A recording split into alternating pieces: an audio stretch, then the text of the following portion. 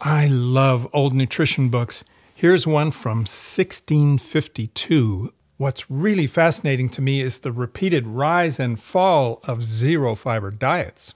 The carnivore diet has been popular 5 different times in America since the mid-1800s, and I've read all the books that started those movements. I can't even count all the times the milk diet has been considered miraculous, or the egg diet. Just think of how incredibly popular Vince Gironda's steak and egg diet was starting in the 50s, which hooked my dad. But I've never been able to find anybody who adhered to those diets for a sustained period of time and lived long. James Salisbury, who popularized the carnivore diet in the late 1800s, lived to 82, but that's about all I can find.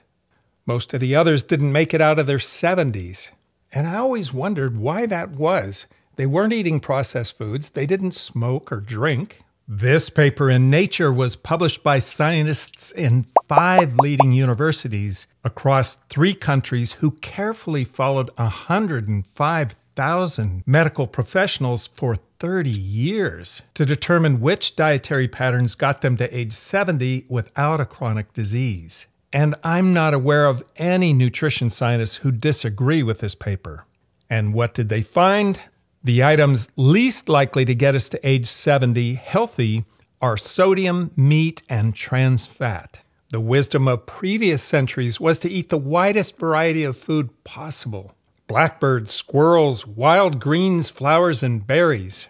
But not until 20 years or so ago have we known about the profound influence of the microbiome and the central role that fiber plays in preserving it.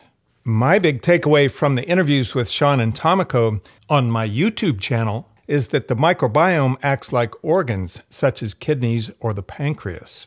If you lose enough kidney or pancreatic cells, you end up in dialysis or on insulin.